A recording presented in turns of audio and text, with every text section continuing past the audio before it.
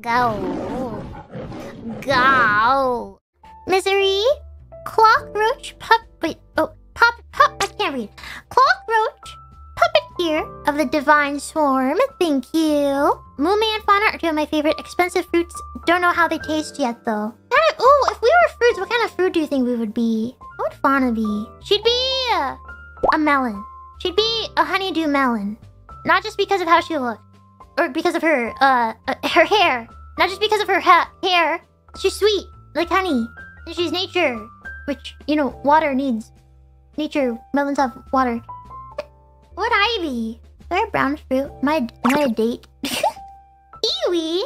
Oh, kiwis are brown, I guess, on the outside. You think I'm green on the inside? I'd be a raisin. What do you mean? An old banana.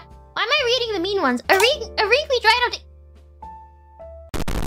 Isn't my cloak green inside? Oh, yeah. A cucumber. Thank you. I don't understand why Ina doesn't like cucumbers. They're water. Sorry. She expressed or reminded everyone of her dislike of cucumber today, and I just cannot understand her. Anyways, I'm happy she's back.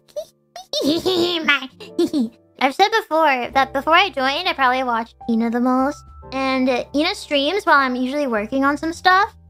Or working on other things. I'm super excited because I have my Ina noises for when I do stuff. I'm happy.